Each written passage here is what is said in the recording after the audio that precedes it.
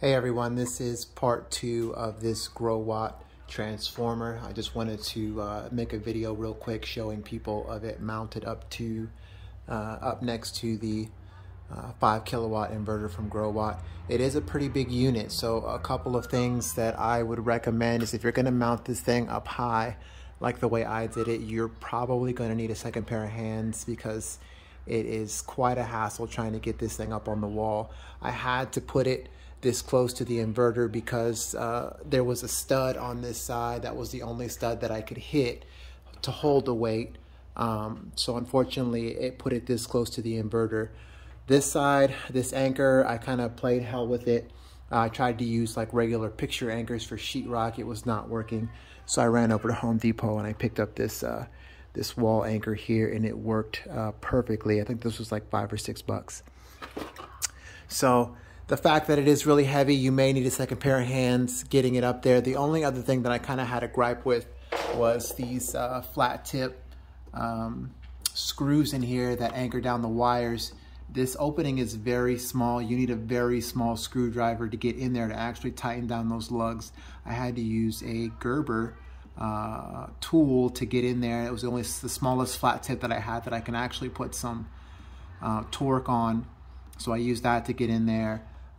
For this ground wire, I actually ran out of green wire, so I just used a neutral wire to ground it out here. So it took me a little bit. You know, this has an input here and an output. I'm assuming what they want you to do is just run this inverter straight to this input and bypass any kind of fuse block here, and then you're going to have your output going from here back to your fuse block. I think I have a little bit of redundancy here by having these extra fuses. However, I don't think it's hurting anything. I'd rather have more fuses than not enough fuses. So I think the way that I did it is perfectly fine. I am not an electrician, so I'm not telling you how to wire anything in any certain way. Please do things the right way if you're going to do this to your house. I'm hoping the way I did it is fine. Time will tell. So it took me quite a while to do this because I am a bit of a perfectionist. I like to have things a certain way.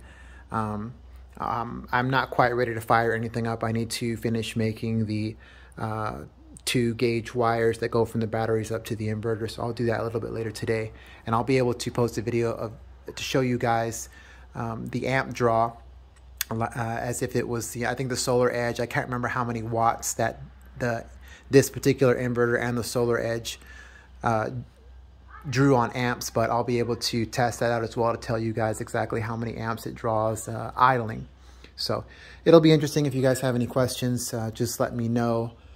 I'm continuously working on this thing, getting it going, and hopefully get solar plumbed in this summer. So all right guys, thank you.